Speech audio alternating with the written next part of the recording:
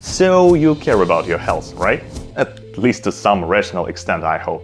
You probably know that monitoring what you eat, what you do and what you think are three key ingredients to stay healthy. What might severely undermine all your hard work and what most people forget about, including myself until recently, is air quality. It's weird that we are very intentional about what we eat and what we drink, unless it's a Friday night, of course, but almost never think about what we are breathing in. Meet Nick. He's a regular guy working from home and doing his best to stay healthy and fit, while maintaining a comfortable SEAL-style life. No, I'm not talking about those SEALs. This kind of SEALs is more like it. Controlling his diet, drinking enough water, going out to the gym, occasional walks outdoors. Despite all the hard work, Nick still feels like someone stole all the caffeine from his coffee. His productivity has plunged, persistent headaches and sleepiness haunt him along with a minor depression due to his inability to find a solution. Nick nearly cried when his medical tests, despite all the symptoms, came back normal. Luckily, his doctor knew the real reason behind Nick's issues – bad air quality. So he suggested Nick to relocate to Iceland. Wait, what? While moving to Iceland, known for its clean air, is certainly a solution, I suggest considering less drastic measures first. Monitoring your home or office air quality is a great first step. You need to identify the exact problem to solve it, right?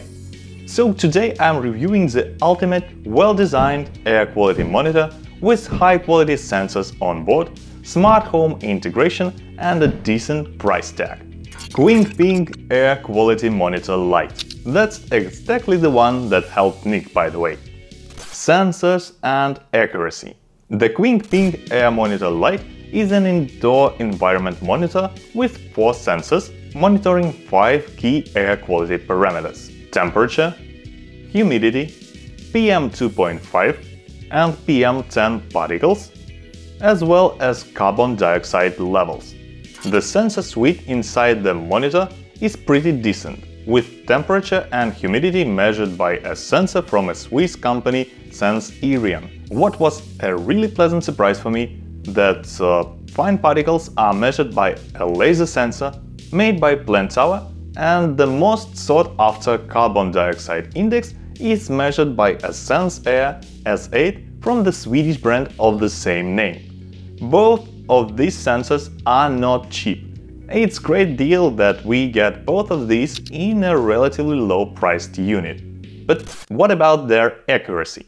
Let's compare to Dyson. If this glorified fan at $900 does not show accurate results, then I don't know what does.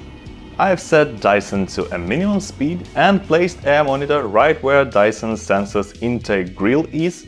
This way both devices breathe the same air.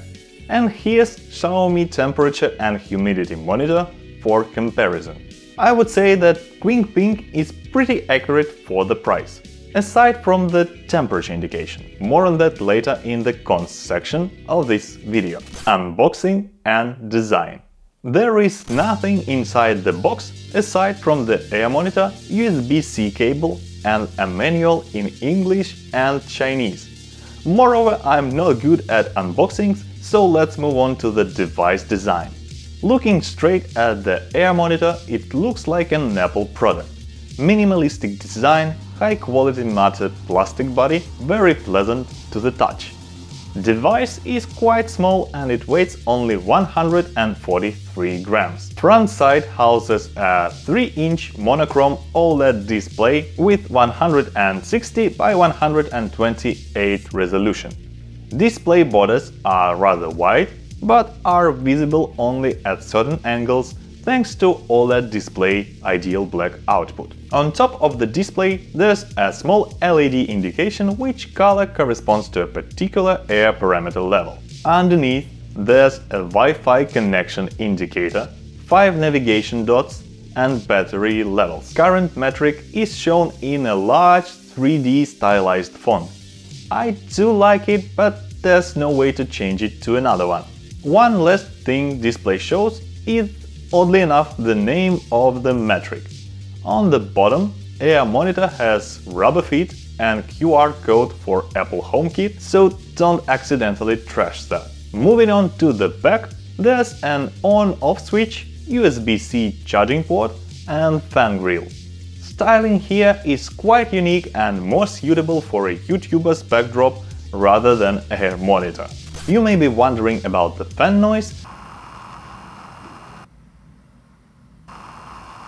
and it's basically non-existent if you place the QingPing half a meter away or further. I have it placed at arm's length and can't hear any noise at all. Finally, we have this touch-sensitive strip on the top side of the device. It's easy to use and very responsive. I can't confirm that QingPing Air Monitor Lite is based on the latest Apple M chip, but it's blazing fast. Just look at this, 0 stutters and no delays. Which is simply amazing. Jokes aside, it works exactly how you expect it to. I have this device for a couple of months now and experienced no lags or glitches. Battery life. QingPing Air Monitor Lite comes with an inbuilt battery that should last up to 7 hours. I ran a test and got 6 hours and a half. As it's an OLED display, energy consumption varies based on how many pixels are lit up, and you probably can get closer to the declared battery life by displaying PM 2.5 instead of CO2 like I did, so 1 or 2 digits instead of 3 or 4. Honestly though, I can't imagine a use case for such a device outside of home or office space, where it's much easier to hook up to a USB Type-C cable and simply forget about charging. App and smart home integration. There's a dedicated QingPing Plus app both for iOS and Android. It displays real-time data from the device, gathers 24 hours and 30 days statistics, and provides some life-changing recommendations. I bet you had no idea that by using a humidifier you can solve the dry air issue, or that you can actually use your AC for cooling. Incredible! A really useful thing the app can do is adjusting device settings. We have screensaver controls, power off timer while on battery, night mode, units and CO2 sensor calibration.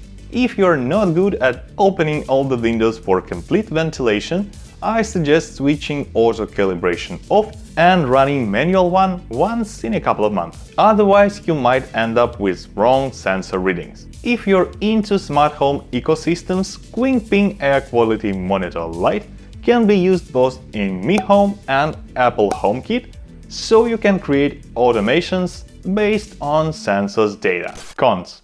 There are 4 major downsides. First, temperature sensor accuracy is okay until you hook up the charger, which is 99% of the time really, rendering temperature data mostly unusable.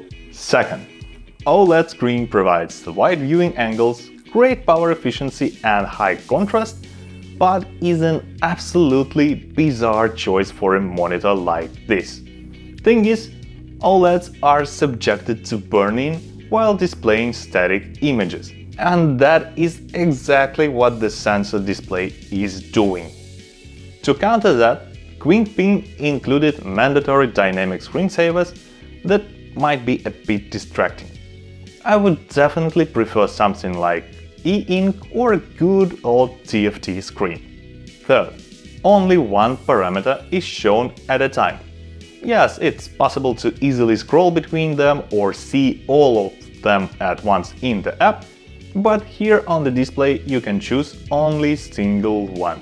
Fourth, lastly, QingPing Air Quality Monitor Lite doesn't have a TVOC sensor, but other than that, it's a solid way to keep track of your room's air quality. Is this a good fit on a work desk or a waste of money? Let me know what you think in the comments.